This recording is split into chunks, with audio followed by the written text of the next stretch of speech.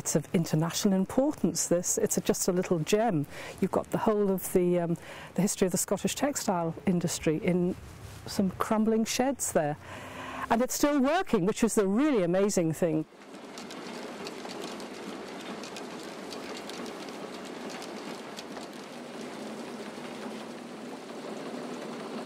The mill itself is in a really dire state, and the machinery, which is the really precious stuff, is starting to be damaged by the weather.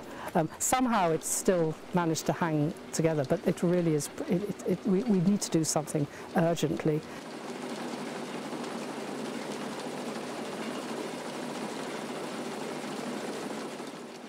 I mean, the whole point of this place is it's been manufacturing cloth since at least 1784, and we want to carry on in the future.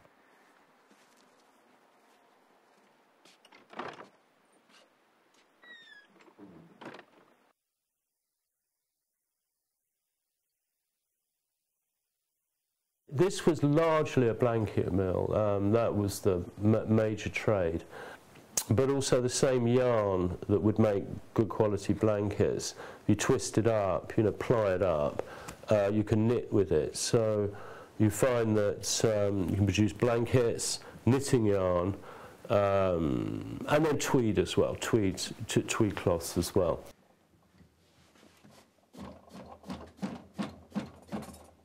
It's the last district mill of its type in Scotland, on the mainland. There were mills like this all over, but they went out of operation between the two world wars mainly.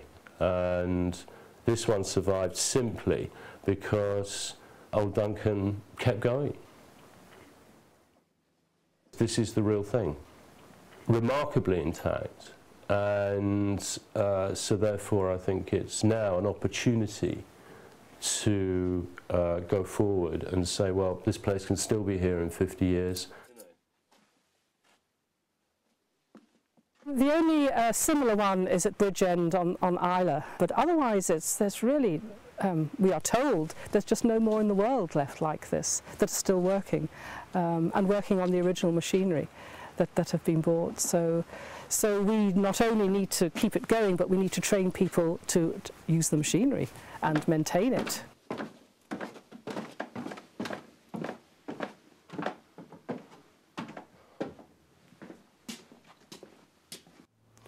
If we are to succeed in what we do, we have to be able to pay our way. This place needs to work. It won't survive as a museum, something static where machines don't actually do anything. They're just there to look at and be talked about. I can see probably 7, 8 people in all employed here.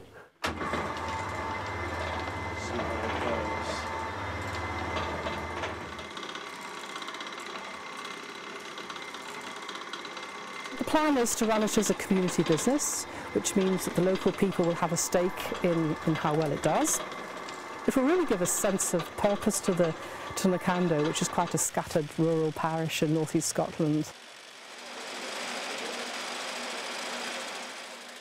What we'd like to do is to involve school children.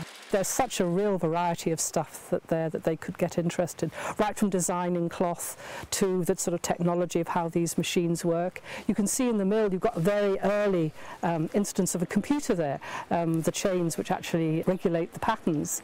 I think just looking at from the historical point of view, how their own ancestors have developed over the years, and also we are going to be using renewable energy. We want to restore the water wheel and use that to produce some energy for heating the place. We're also thinking of putting in a biomass boiler and also a new hydropower system in the burn.